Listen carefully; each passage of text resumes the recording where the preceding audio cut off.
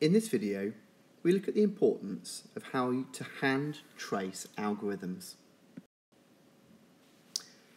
Hand tracing algorithms, or what can be known as tracing execution, is a skill which involves looking at a printed extract of program code, or program code displayed on a computer screen, and running through the program manually yourself as if you were the computer. This is a really excellent skill to get used to. Take each line of program can one at a time.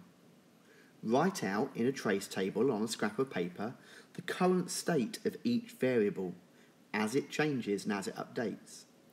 Note down any output the program would produce as it would produce it. By doing this, you really get to understand the workings of an algorithm, and it can really help you spot logical errors. We're going to have a go now at hand tracing 4 algorithms. I'm going to step you through the first one in a little bit more detail, and then we're going to present you with some, and you can pause the YouTube video, try hand tracing it yourself, and then see if you've got the correct output. So here's a basic algorithm. We can see here there's a couple of local variables, counter 1 and counter 2, and they're integers, and we've written them up here in a trace table. We've then got a for loop and another for loop inside, and this is our output window, which has nothing in it. Now we're going to skip straight to the next part of this video and see what the completed trace table and output window would look like. So let's just work through this a second. So you would follow this line by line, filling it out as you go. So we start here, declare 2 variables, then enter here. For counter 1 equals 1. So at that point, your first counter has set to 1, and you write it in the trace table. For counter 1 to 5. Then we come to the next line. For counter 2 equals 1, so counter 2 has become 1. Then I come to this line, console.writeLine 0. So a 0 gets printed to the screen. Next, we come back here. Counter 2 has now gone up to 2. So we update our trace table, and we now say that this counter is 2. And then it prints another O, and you can see that here. It goes round again, and counter 2 gets updated to 3, and it prints another O. We now end up at the end here for counter 1 to 3, and we can see the counter is 3. We say next, and we do console.writeLine, so we move down a line, we hit this next, we come up here, counter 1 has now gone from 1 to 2. So you can see here, we've updated it to 2. This program effectively performs a loop within a loop. It does it 5 times. Each time around this outer loop, the inner loops run 3 times. We can see the stage of the variables updated each time, and we can see this is what gets produced. Okay, pause this video and carefully work through this algorithm line by line.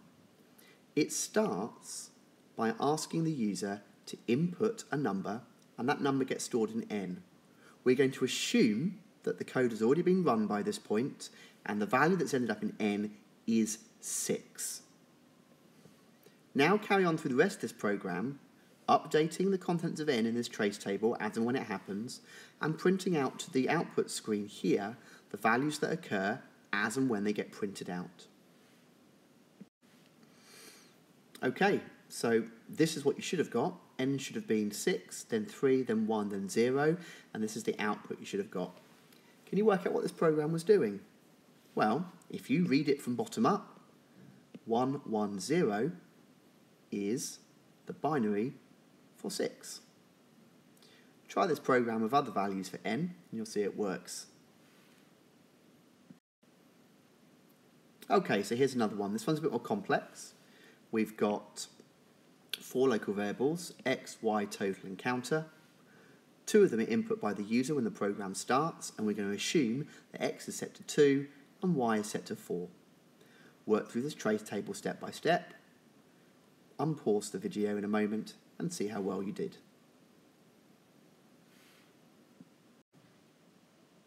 Okay, so X and Y shouldn't have been updated after they initially set. Here's what the rest of the trace table should look like, and the output window should say 2, 4, and then 16. Okay, one final one. So this program is written in blocks. We've got 1, 2, 3, 4, 5 procedures. The program starts here at the procedure main, and then most of the program's logic actually occurs by jumping off to other procedures. However, the process is exactly the same. Simply start here, follow the program one line at a time. Every time a variable changed or is altered, update it in the trace table. Every time something is output, write it here. Pause the video and see if you can get the correct output. So effectively what this video does is print a pyramid. And based on the initial number that you put in, so A, if A is higher, you'll get a bigger pyramid.